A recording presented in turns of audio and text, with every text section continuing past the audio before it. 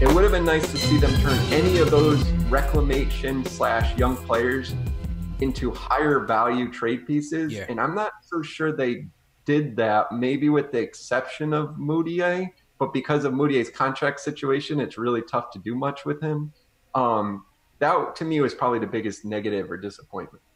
Yeah, even Vonleh. I think we were hoping Vonleh could have turned into something. I know we were hot after that Philly second round pick, but we weren't able to flip Vonleh for anything.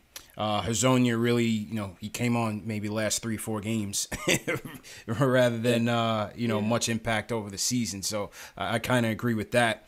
JB or J Ellis, any other things you would like to see, or any other negative aspects of this season you'd like to shed light on?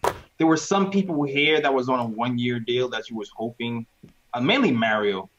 I feel like mainly Mario, I was hoping to see if he took a step or if he can grow. And he was kind of a head scratcher for most of the year instead of until the end of the season. But I feel like I don't know, there's a lot of other disappointments in my mind. It's like we came what we came to do.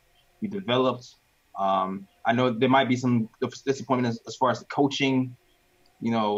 Somebody's playing getting more minutes than the other. He prioritized offensive players instead of defensive players. But overall, it's just like we got the cap space we wanted. We got Mitch. We got a Trier to look forward to. Knox seemed like he was knocking on the door. Those guys are going to be under contract. And it seems like for the most part, we're heading in the right direction. Yeah, I mean, the Mario thing, I don't know why I'm still intrigued with this guy, man. On-ball Mario was very intriguing to me, man. Very intriguing to me. I thought he moved the ball well. He had as many turnovers as assists, and he's certainly a matador on defense a lot of times. But I don't know, man. This guy still intrigues me, even on a vet minimum, if he chooses to take that and come back next year. Yeah, I wonder if they didn't choose to ship some of these guys away just to see how cheap they can get them if just in case some big name free agents do come and they say, hey, well, do you want to come for like $1 million and we're still in good standing because we didn't trade you away for, a pick or something? I wonder if that was the thinking. Yeah. Macri, where are you at on that? I mean, I think it's going to be interesting what a lot of these guys, Mario, Vonleh, Mudiay, what they decide to do.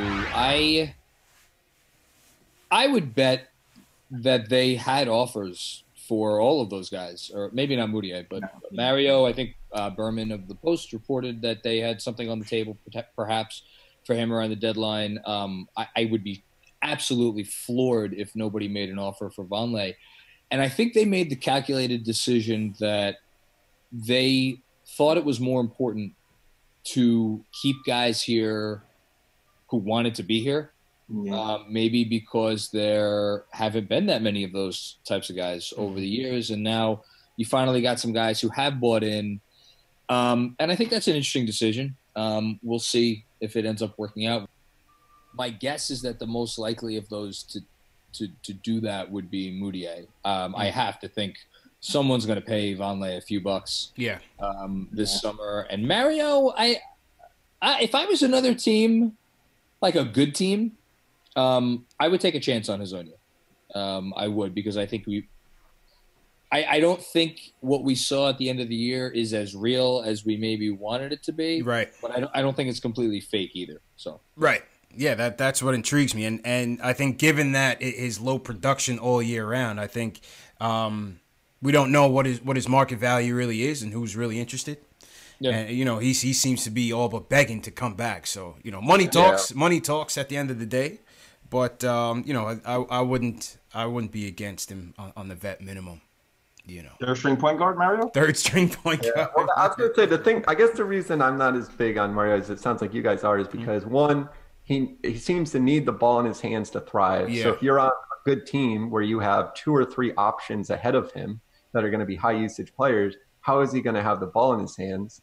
And then 2, he doesn't play defense. Mm-hmm. So suddenly it's like there's just a lot of minutes. And we've seen he's been inconsistent, right? Yeah. So there's a lot of minutes where it's like, yeah, if he can, kind of be your point forward, I guess if you had the right guy, if you were a team built on like star shooters and he could facilitate for them.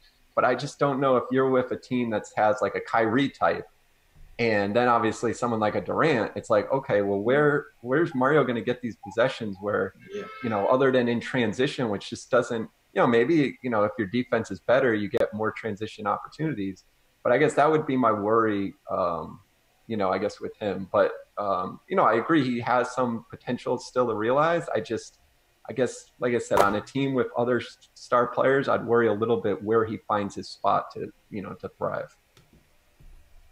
Absolutely.